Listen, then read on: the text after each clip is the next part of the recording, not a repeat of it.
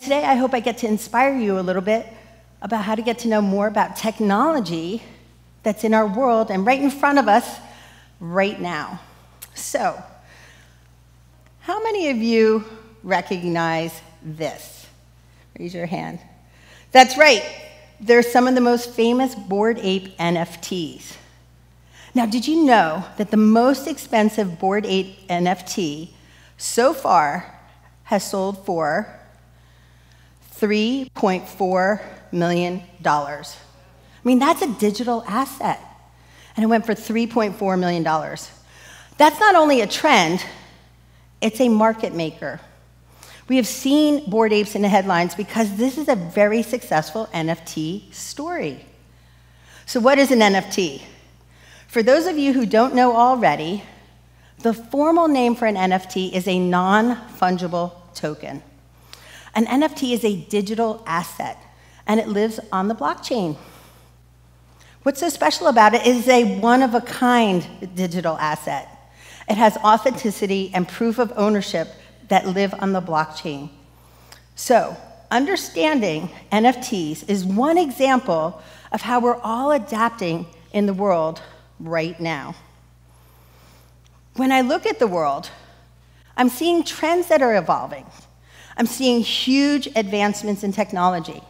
We have blockchain, we have NFTs, we also have artificial intelligence. And what I see is, right now we're all talking about AI in so many different ways, and it's changing the way we're adapting. Right now, our global population is adapting not only to technology, but global situations. And unless you haven't seen the news lately, AI is changing the way we communicate and the way we adapt together. Look, we're not participating in relationships the same way we did when I was a kid. I mean, back then, we were in the backyard playing in nature, right? But right now, almost every human connection, especially when I watch my daughter, who's 18 years old, almost every human connection is including technology these days. It's like we have a built-in smartphone. And it's a completely different experience. It's not that belly-to-belly, share bread, share lunch experience anymore. We're making meaningful connections through technology. And we're looking into the future right now, and what we're seeing is there's exciting experiences that are happening in the metaverse. It's sophisticated, and it's so advanced that right now we can barely imagine what it's going to be like. So what is the metaverse, you ask? Well, the metaverse is a collection of digital worlds. Now, people will access this through their browsers, through mobile apps, through AI, VR, through gaming consoles. Does it sound familiar to you? I mean, it has been in the news, it's been a topic, because the metaverse is the name of the next stage of the internet. It's evolution into a fully immersible, fully interactive experience online. Now we get to create a customized avatar there. You get to navigate virtual worlds, make friends around the world easily. You also get to buy products and even sell products in the metaverse. So in essence, everyone here will have a digital identity in the virtual world.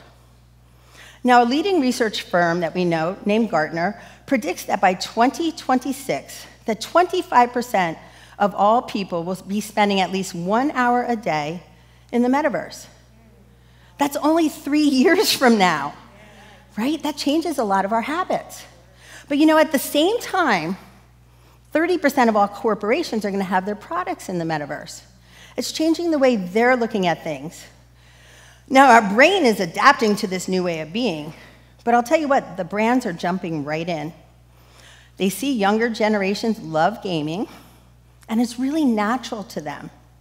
So they're engaged online, they're showing us what they're paying attention to, and they're incorporating technology in almost everything they do. You know what they are? The access economy. But right now, we get to be the access economy together. It's not us and them, it's all of us. See, we don't need to own the car. Why? Because we have rideshare apps.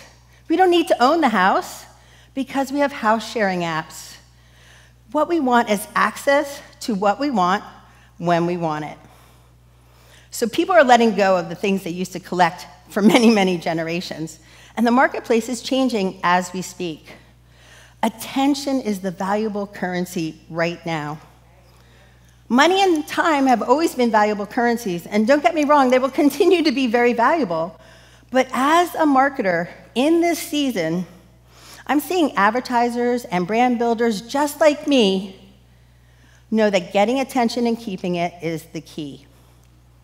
So attention is the valuable currency right now. What we want are more eyeballs. What we want is to get their attention. We want to keep it, and we want to keep them coming back again and again and again. So let's look at a company who's doing it right now. I bet some of you know this company. It's called Roblox.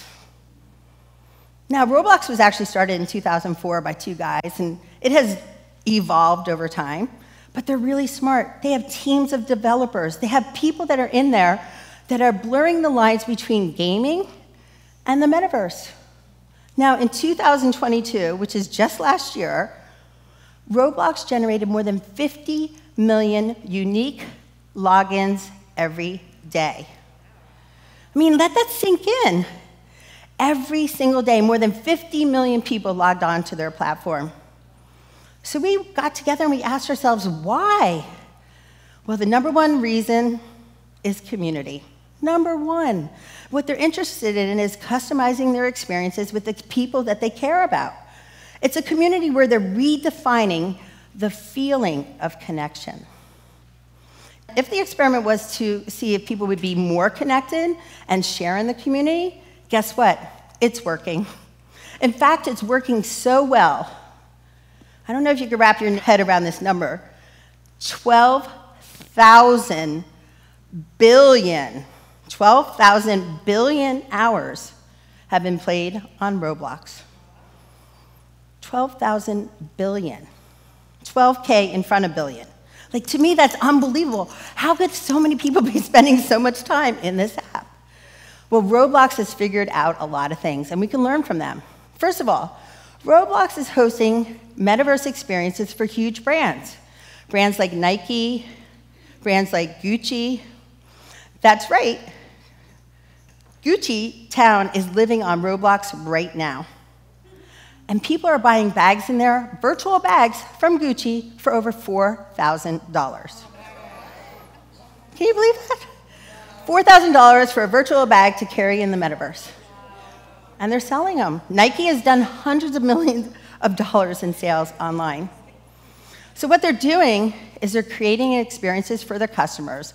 They're making it easy for them to come on Web3 with them. You know, Starbucks is doing it as well. They're doing it with a loyalty program. In December, they gave away 5,000 holiday cards to their best members as gifts. Do you know those cards are selling right now? Basically NFTs. They call them stamps. They're selling for nearly $2,000 online, and the price keeps going up. So Starbucks made it easy for their customers to enter Web3, to create long-standing relationships. And you know, as a marketer, what I want to do is model that success path, not only for brands, but for communities and for my community alike. Because this is community engagement and building in the metaverse. Today, I'm beyond grateful to be collaborating on a global NFT project with the Vatican. It's so exciting to announce this. Isn't that awesome? Thank you. Yes, it is the Vatican with the Pope. I am working with them directly. Well, traditionally, the Vatican is the last to adopt new technology. But right now, they're at the forefront of this movement. Now, what they're doing through the Keys of the Vatican project, we're bringing the Vatican and its valuable historical art to the entire Web3 to create experiences for people. But why? Why? Because we want to do good in the world on a global level. We're raising funds for people who are refugees of the Ukraine war. We're raising funds for adopting people in the Congo. There's all different things that the Vatican does to help needy people, and this is one initiative to make it easier. So I want to show up with them and add value, add ideas. I want to take people into the metaverse and into an experience that feels customized for their needs. Why? Number one, FOMO. Fear of missing out. I'm telling you, just like a lot of you, I don't want to be left behind. Number 2, I want to be part of the evolution of this because it's so dramatic. And number 3, just like the Vatican, I want to be relevant together. So we get to be the pioneers. We get to build something special. And what is my building block of choice? Well, it's blockchain. To me, you can't speak about the metaverse without speaking about the blockchain. Blockchain and NFTs are built so that they are access tickets for my community. So I see NFTs as an access ticket, right? It's basically like when you go to Ticketmaster and you get a ticket to go see a show, you get it on your phone, guess what? It's almost like an NFT. The only thing that's different is it's not on the blockchain. The thing about the blockchain is it's verifiable for generations to come. So to me, it's all about the experience and having access. I get to create valuable and engaging experiences for my audience while they use their digital asset or NFT to simply use as an admission ticket to gain access to the community or the experience. So why is it important to pay attention to this right now? Well, in my early career, I worked at Stanford Research Institute in the e-learning forum. And back then, we were learning about something different. It was the 1990s, and we were learning about the World Wide Web. Do you remember when that was new, too? Oh, my goodness. Online learning was just a new idea back then. So here I am in a room, and there's professors from Harvard and Stanford and MIT and Berkeley, and we're sitting there and we're wondering and imagining, what's it going to be like when we have online learning and people come on the internet and begin to learn? Well, fast forward 25 years, we had a thing called COVID, and it drove a lot of us onto the internet, including my daughter taking Zoom classes for high school. Right now, we can't imagine life without online learning. Zoom towns popped up everywhere I turned. Meetings that we held in person now had the capability and reason to be fully online. And this reminds me of a quote that Einstein said. Everyone knew it was impossible until a fool, Zoom, who didn't know came along and did it. And they weren't the only ones who did it. A lot of companies jumped on the bandwagon to bring online learning, and it's been very successful, including universities. My daughter's half her classes she takes in college are still online.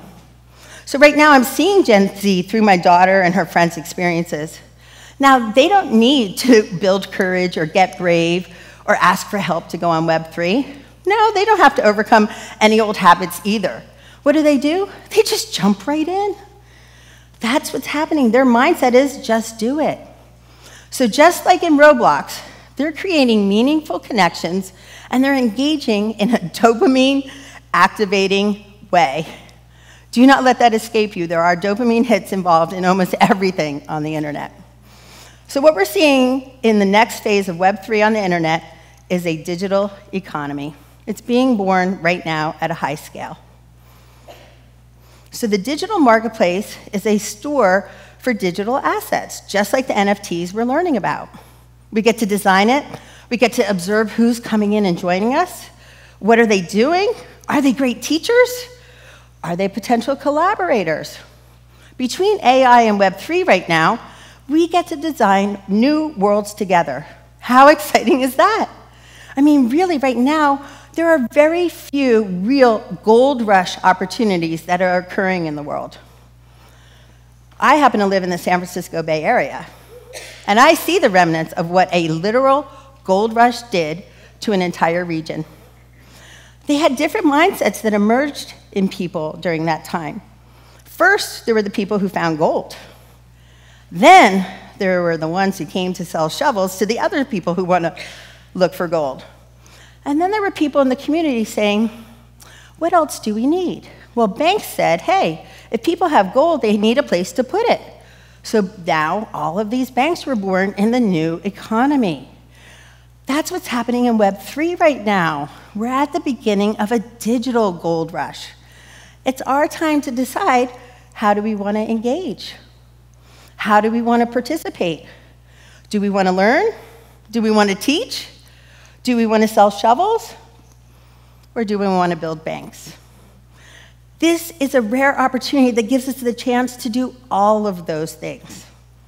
And I actually know presidents of banks that started them from scratch in just the last 10 years. So it's possible for any of us. NFTs are digital assets that are housed on the blockchain. So this is the reason why I want you to see it for your future. You get to put your real assets on NFTs and keep them in your own portfolio or gallery. So many of the utilities for NFTs are ways to put your collection of valuables, such as cars and houses and jewelries. You create an NFT out of each one of them, and when you distribute them to your heirs, you designate that they are the owner of those assets. So a digital asset can control ownership of a physical asset. You can design them, you can distribute them, and you can designate them to your heirs. The recipient receives the NFT, and then it verifies they own the asset. They're doing this in real estate now, and I'm telling you, estate attorneys, this is going to make their life a lot easier. It's going to avoid a lot of family squabbles over assets. So on the blockchain, in the metaverse, and in AI, it is providing us opportunities that are brand new for all of us. And what I hope you take away from this is inspiration. Know that people have access at every age, every background, and we're all invited to participate and play full out. This is my favorite line today, so I hope you guys hear this. Are you ready? Yeah. Always know, when technology advances, it never goes backwards. Remember when you got that remote control for the TV for the first time? Guess what? You didn't have to get up and change the channels anymore, did you? Back when we had horse and carriages and we switched to cars, cars took over. Technology does not go backwards. Blockchain is here to stay. Web3 is here to stay. I'm inviting you to come in early so that you're part of the group that designs where it goes. We don't want to leave everything to 18, 19, and 20-year-olds to design because they don't have life experiences like we do yet. So when we do it together, we get the wonderment of them and the experience of us that we get to put together and make it even more special. And you get to do it multi-generational in your own family if you want to, or your own company, because people in different generations have different perspectives and all are valuable. So I just want to leave here with the fact that every one of us can do this. One of my friends, Erin, just got on Roblox for the first time, and her kids were so happy because she had never gone on before, and they'd been on for years. But now they have a common language, and now they have something to do together. And that evening when she was having dinner with her family for the first time after being in Roblox, the kids were so excited to tell stories about how they can play together. And that's what I want for you, just like Erin, to be curious, to take the first step, and learn how to create your customized experience in Web3 too. See, we can create our digital community, we can grow digital assets, and we can connect in a meaningful way. And what I want for all of us is to enjoy the journey together. Thank you.